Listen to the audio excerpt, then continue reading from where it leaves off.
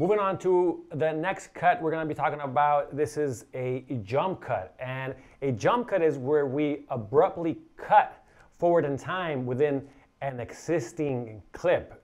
This can be used more of as a stylistic choice, or we're trying to create maybe some type of tension within a scene. But it's basically taking a shot, an existing clip, and just literally cutting one point and then cutting to the, say, further in time within the next shot. And it is abrupt, but we're doing it for a reason. And so we're going to use, again, our short film Overtime and show you, in this case, why I chose to do jump cuts. Ralph has gotten home, and he realizes that the reason his coworkers were trying to keep him at the office is because they were planning a surprise party for him, and that is where we end the film. So let's take a look at the final description of the scene. It says, "Unable to resist the change any longer, Ralph's body heaves and contorts. He lifts his head and opens his eyes. Golden and menacing, a terrifying roar is unleashed from behind his razor-sharp fangs." So let's just now look at that section without any jump cuts. We're just going to play it using the existing footage, but still following this script.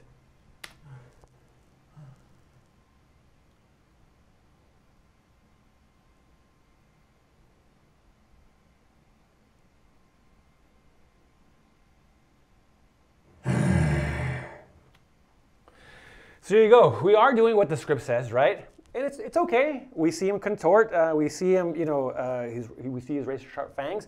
But how can we enhance this? How can we make it more terrifying, more dramatic? Now, using the existing footage, right? So then, this is the clip that I have. I'm using what was shot. They didn't get, say, anything else showing Ralph contorting. This is what we have, and this is what we have to work with. The first thing that I thought about was, say, well, maybe I can just do some jump cuts. I can just take that existing shot, which is of, in this case, Ralph as a werewolf contorting, but I'm gonna enhance it by just kind of jumping forward into that same shot, creating more of a fast-paced rhythm, maybe adding some sound effects as well to enhance that, and then maybe as we then go into that extreme close-up, see how we can create some movement that'll push us into that shot that was not necessarily captured in camera. So now I am going to remove any section out of this clip that does not have Ralph contorting or doing anything exciting or anything that I could use to create this feeling of terror. And so I'm just going to literally start extracting all of those pieces. So I lay an in and out point in that section, and then just take it out. I extract it. So for example, like now you'll see that we just literally jump forward in time to the other part of the shot. And we just keep doing it. There's something there. He starts to move his head. So as you can see here, as soon as he moves his head, I want to set my next end point because that'll be the start of the next section that I'm going to extract. There's another movement there. Now the section that I'm highlighting, I'm literally just going to extract it. I don't want it. So at the moment, it looks like this. And so we're just now creating the rhythm, right? We're going to still keep on looking for ways to enhance this feeling of terror, of him going through a change, right? He's now, this whole time throughout the film, he's been holding back, right? He's been trying to not become a werewolf, and at this point where literally now that's it, he's completed his transformation. Now he's seeing all his friends there. He's trying to fight the urge to eat them or attack them. And so he can't hold that back, and he's going through yet the last transformation, and we're gonna enhance that with jump cuts, and then further enhance that with sound effects. So now at this point, we're gonna cut to an extreme close-up of Ralph's eyes, which then tilt down to his fangs. We want to enhance then now this jump now, because there's really, this extreme close-up is a very intense shot. We really want to get his eyes, but how can we propel the viewer into that. How can we create that movement that was not necessarily captured on camera? Well, I'm going to create still a jump cut, but I'm going to now apply another technique, which is to resize that existing shot to create movement going forward. So I just got to pick a section that I want to resize, I want to blow up. So let's try this one. I'm literally going to make a splice there in that existing clip, go into the effect controls and resize it. Maybe if it's at 31% right now, I don't know, let's try 50. We're going to extend here our adjustment layer so we get those black bars. Instead of going just simply using a normal cut, we're using our footage to create what is known as a jump cut and creating more momentum. Be able to, say, identify this, right? When at times where you are looking at your dailies, your footage, and you say, well, they didn't capture this, they didn't capture that movement, that push in. Well, how can we create that with what we have? And it's, in this case, it's by using a jump cut. So now we have this set up. Let's take it further now by adding sound effects. So in this case, Ralph is contorting, so maybe we want bones crunching, right? Hear that to further enhance that transformation. Oh, that was good. Got some good crunch there. So maybe we start putting these sound effects right at those cuts. See how that works.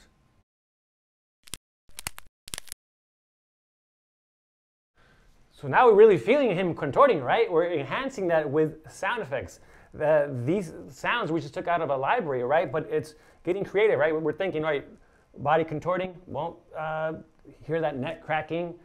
So let's get some bones crunching, right? And now we further enhance those cuts, that feeling of him transforming more into a werewolf. We've seen him now see his friends. What's going to happen? Is he going to attack them or what? And so at this point, we start feeling, oh my God, this is not going to go well for our friends and family. Then this next section, can we further then also enhance that push into his eyes? And in this case, maybe we start thinking a little bit outside the box, right? Don't have to be so maybe literal with sounds. We just want something impactful, something that, again, further enhances that pushing. We're jump cutting, something like metal. Let's use that. I used it at one instance there, but as you can see, there's two cuts. So let's just use it twice. Let's check it out. Right, now you're really feeling like, okay, this is going to go down, right? It's not going to be, this is not good. Ralph is about to become a werewolf. So now let's take a look at how we've changed the feeling of the scene using jump cuts and also incorporating sound effects.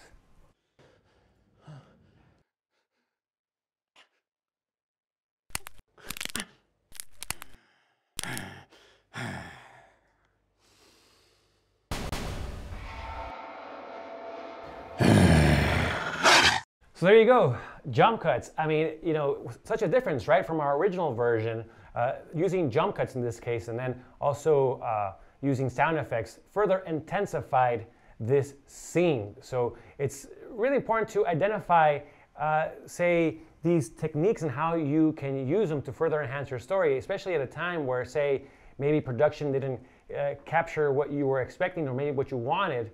In this case, maybe you wanted actually the camera to push in or maybe get some other angles. Well, they didn't get that. So what can we do with what we have? Well, in this case, I decided to use a jump cut to further enhance the story and make it much more intense.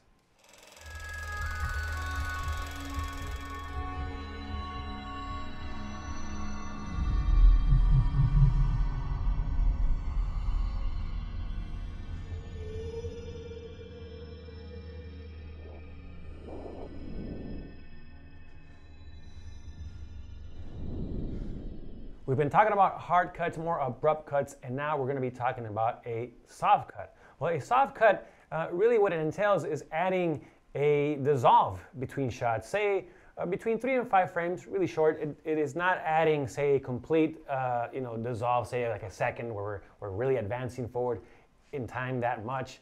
It's just a matter of softening a hard cut, and we'll do this by adding a really, really quick dissolves. So we're gonna jump to the moments where we use those jump cuts, and we're gonna start adding really quick dissolves. Because maybe in this case, maybe I wanna try something that is more of a maybe dreamlike sequence, right?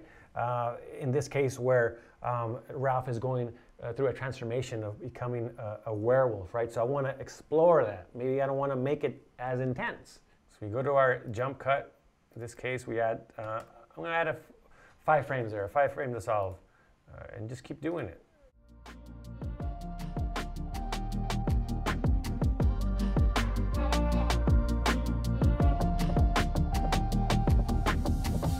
This is just me trying something else out. Again, figuring out what story do I want to tell, what emotion do I want to bring out of the scene, and it's me trying out, say in this case, soft cuts instead of jump cuts to see what is it that I then feel from this scene, right? But so let's check it out. Let's compare these both of these scenes. One using jump cuts, abrupt jump cuts, and then this one using soft cuts.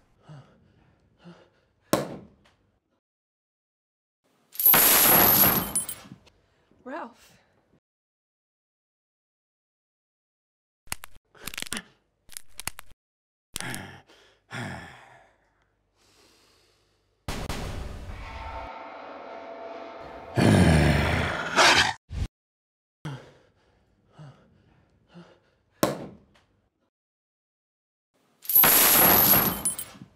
Ralph.